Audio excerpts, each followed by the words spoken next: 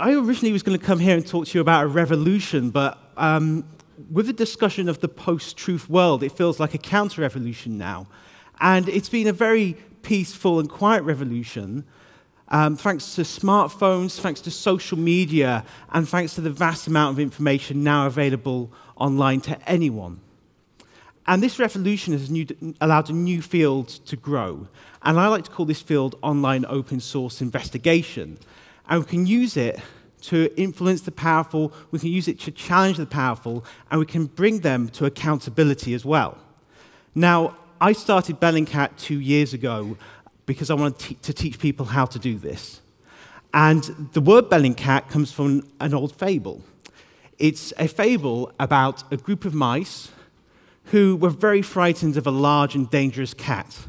So they got together and they had a meeting, and they said, what are we going to do? And they came up with the idea that the cat should have a bell around its neck. But they didn't have a plan to actually get it on the cat's neck. So what we're doing at Bellingcat is we're teaching people how to bell the cat. So I'm going to explain to you how this works through a very long case study we did. We worked on this for over 2 years. It's the case of MH17. On July 17, 2014, Malaysian Airlines Flight 17 departed not far from here, heading east. Several hours later, over eastern Ukraine, it was shot down. 298 people died, 193 Dutch citizens died on that plane. Some of you might know them, some of you may have known people affected by the tragedy. And on September 28, 2016, the criminal investigation, the joint investigation team gave a press conference saying that a missile launcher had traveled from Russia to Ukraine, shot down MH17, and returned. But in that 2-year period between 2014 and that press conference, there were rumors, speculations, and attempts to distract from the truth. But at Bellingcat, we were looking at the evidence that was being shared online. There was a vast amount of information being shared online. Some of it was hidden, some of it was quite easy to find. So I'm going to take you through an example of how we use this information.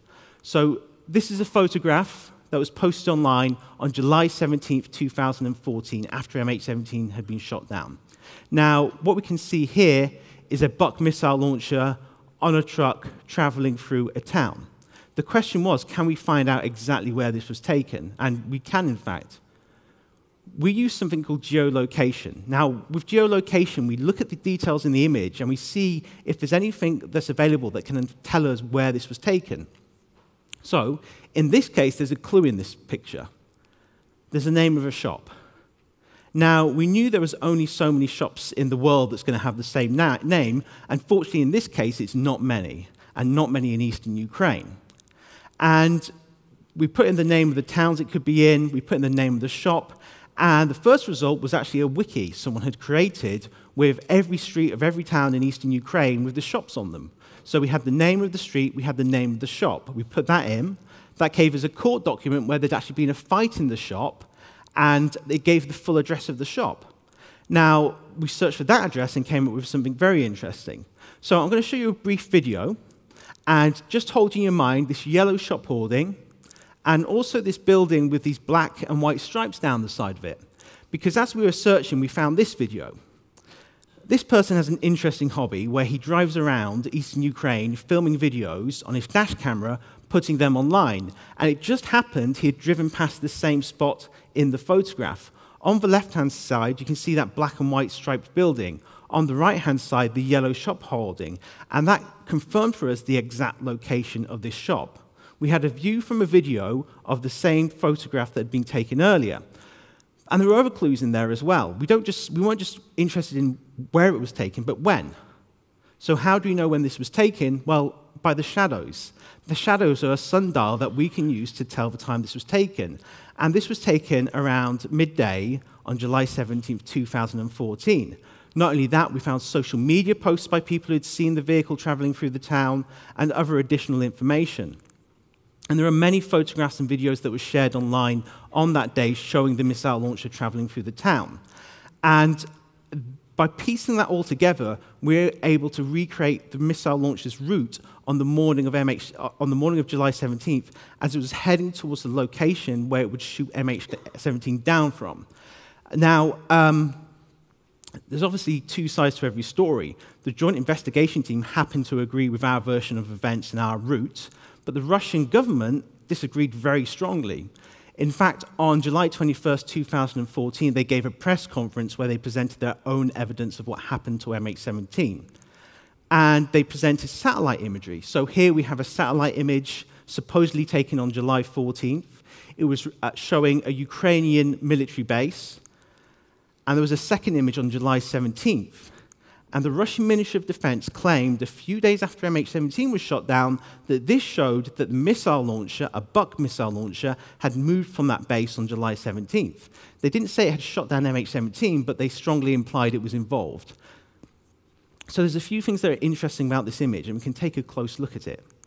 So, for example, we have this, in the top left corner, this area of vegetation, and there's been a path cut through it.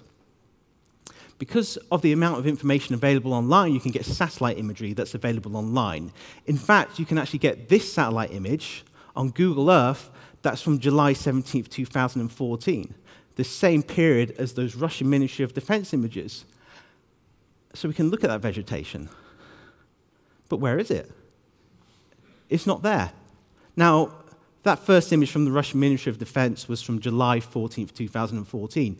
Maybe in those 3 days, they demolished all that vegetation. But there's also imagery from July 2nd and from July 21st that shows it was never there in the first place. So how on earth could it be on imagery from July 14th that the Russian Ministry of Defense has presented? Well, there seems to be a problem there. It seems that the Russian Ministry of Defense might not be telling the truth about this image. And in fact, there's more evidence. So here, we can see areas of worn-away grass, a very distinct pattern in both images. We go to the July 17th image, and it's not there. But we can go back even further in time to May 30th, where we can see the exact same pattern of worn-away grass as we can see in the Russian imagery. This and other details confirm the Russian imagery was not from July 14th and July 17th, but it was from several weeks earlier.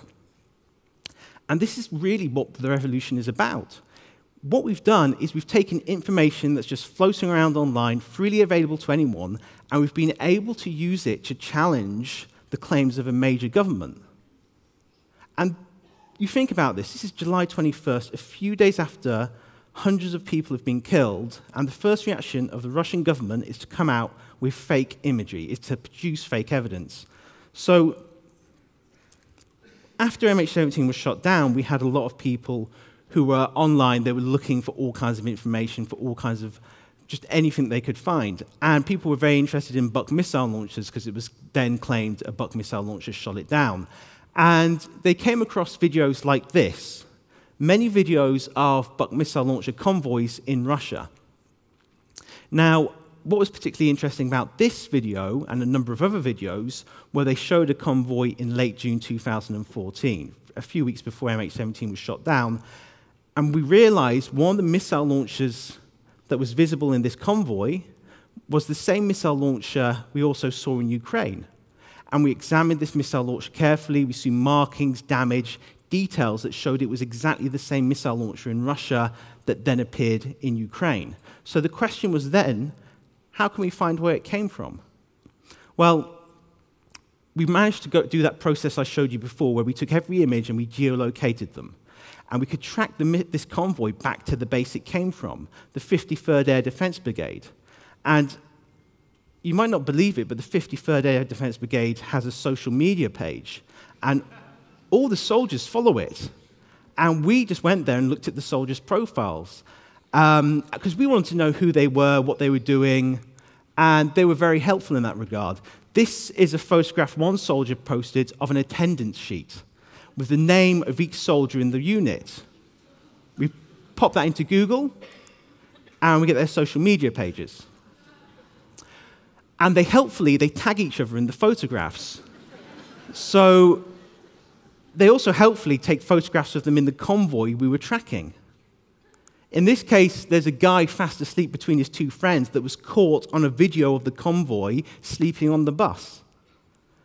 And when they got to their camp on the Russian border with Ukraine, they stood by the local town sign and took photographs.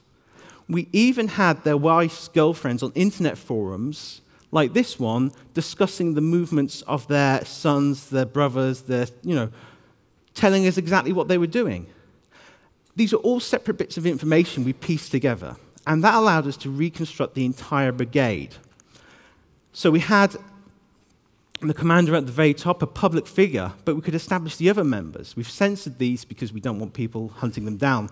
But what we have here are the commanders of each missile launcher in that unit that was in the convoy transporting the missile launcher that shot down MH17.